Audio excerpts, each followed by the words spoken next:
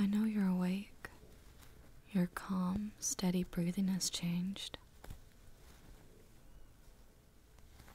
It's okay. You can open your eyes. There's nothing scary around. I promise. Hello there. See? No monsters here. Just me. Your eyes are so pretty from up here. Aw. Cutie. Are you blushing? You're not used to compliments, are you? Such a shame. A cutie like you should be reminded of how precious they are every day. Your hair is very soft, you know. I could curl it around my fingers and rub in between my fingertips forever. You know, I always wanted a boyfriend like you, shorter than me by just the right amount. So shy, he goes bright red when I tease or praise him. And too shy to make a fuss when I visit him like this. Oh, did I scare you a bit? I'm sorry, Pumpkin. I promise, it's nothing to worry about. Your sister says I get very dominant and possessive when I truly want something. Or, in this case, someone. That's right, cutie. I mean you. I have had a crush on you for a long while now. I couldn't help myself but to take this opportunity. Your bedroom door was open, and your sleeping face was so cute. Aw, baby, you're getting a bit restless. Now, there's no need for that. Let me just... There we go.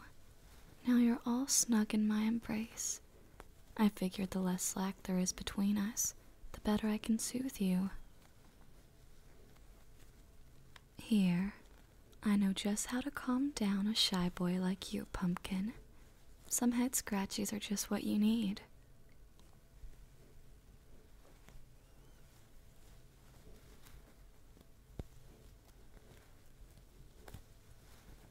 How is that? Are you feeling better? I could feel the tension leaving you. Here, rest your head on my chest, Pumpkin. Shh.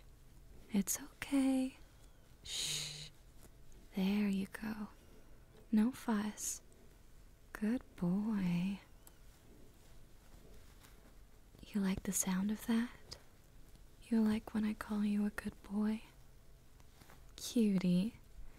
If you get any redder, you'll glow in the dark. So precious.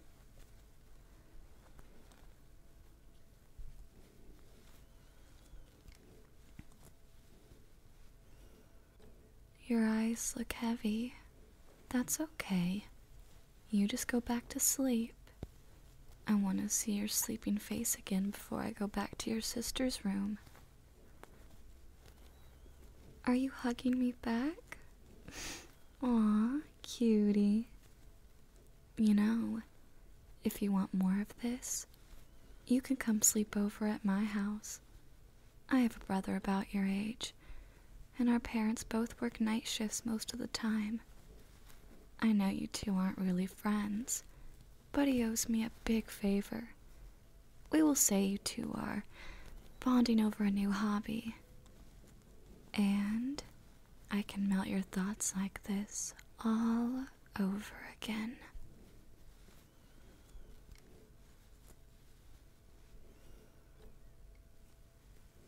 You are being such a good boy for me. I'm inclined to reward you. Show me your forehead, Pumpkin. Aw, is that a smile? Yes, it is. You can't hide it from me. I can see all of you from up here. I take it you don't mind my confession? Good. Because I'm not letting you go, cutie.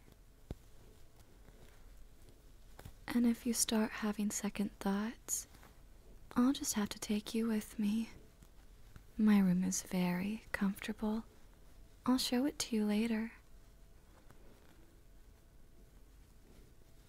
You promise you won't? Oh, you truly are my precious good boy. I think you deserve more rewards, but I can't spoil you that much just yet.